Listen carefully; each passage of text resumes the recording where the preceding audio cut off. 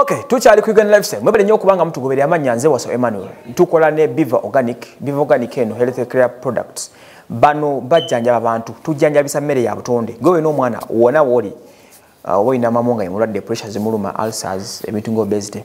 Genda ku kizimbe cha Jesco Beauty Center Jesco opposite Tax Park. We wali Dr. Biva Organic. Bakujjanja benga tukozesa ddagala. Tukozesa mmere ndi scientific. It is scientifically modified. No banga ojjanja bibwa. Bulungi ddala buli kintu ekikotoleso okubeera ng'eddagala. Kakati waliwo akayimba kano ke muyita omuyimbi ono gwe muyita Fresh Daddy n'akayimba ke Mazike mukamanyi bulungi nnyo.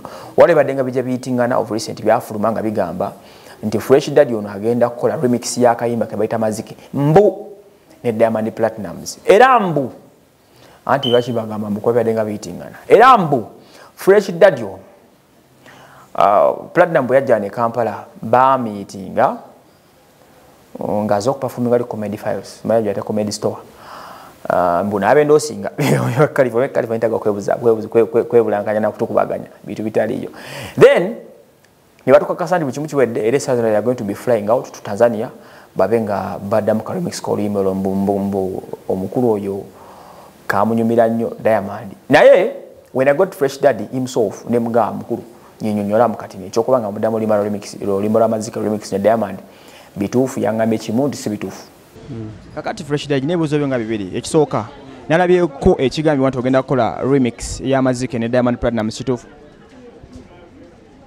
si kitufu ekyo byabade byanjwanja byafulumidde wolo byanjwa byamu ebyo shegeza bade balimba omulidde yoyo omukulu Fresh Daddy Mazike agambe si bitufu bobe kuira muziki gyabwe yakwenda akayimba kapya bakayita buchupa ne saluni yatandise eyo ku luguudo lwa Molo mulumanyi egenda okubeera wali eri ku oluguudo lwa mulumanyi olisadiza abali najera awo ebukoto sales najera go wakavali saluni we mugere mwagire gayo no twalonchize saluni no bulungi nnyo